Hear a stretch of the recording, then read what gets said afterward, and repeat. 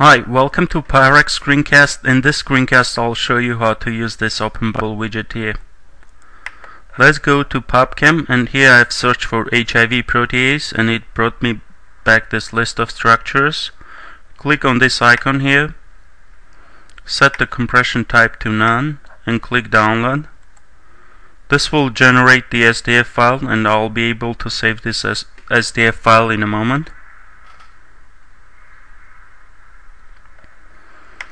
Let's go back to PyRx and click on this first icon here. Navigate to your downloads folder and open this SDF file. PyRx populates this table here with the title, formula, molecular weight and number of atoms. Click on any of the rows and PyRx shows you the corresponding structures here. You can also use the arrow keys on your keyboard to navigate these structures. Right click on any of the rows and choose minimize selected. This opens up this widget here, which is basically a graphical user interface for Open Babel Energy Minimizer.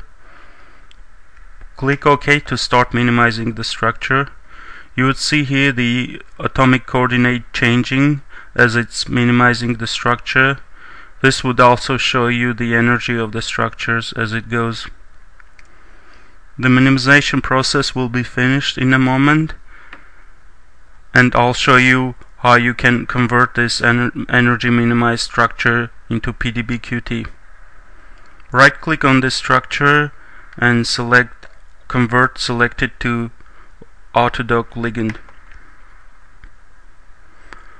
Go into this Autodock tab under ligands. If you don't see this molecule, right click and click refresh. This would show the molecule here. You can right click on it and select edit. It opens up the structure here. You can view the structure and the charges and all the parameters here. When PyRx converts the Open Babel ligand into PDB-QT, there are a couple of parameters that you can choose. For instance, if I go to Edit, Preferences, under Open Babel I can select the ligand, and here I have two ways of computing partial charges. One is the default using MGL tools, the other one is using Open Babel. If I select here the Open Babel and go back here and convert this structure into PDB-QT again, this will create another structure here and add the underscore OBQ here to indicate that these are computed with the Open Babel.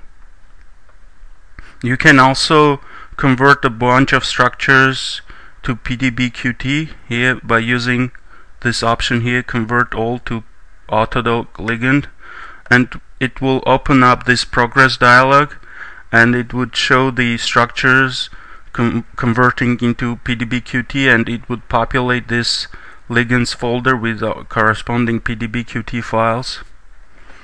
This concludes this part of the PyRx screencast. Thank you for watching. Bye.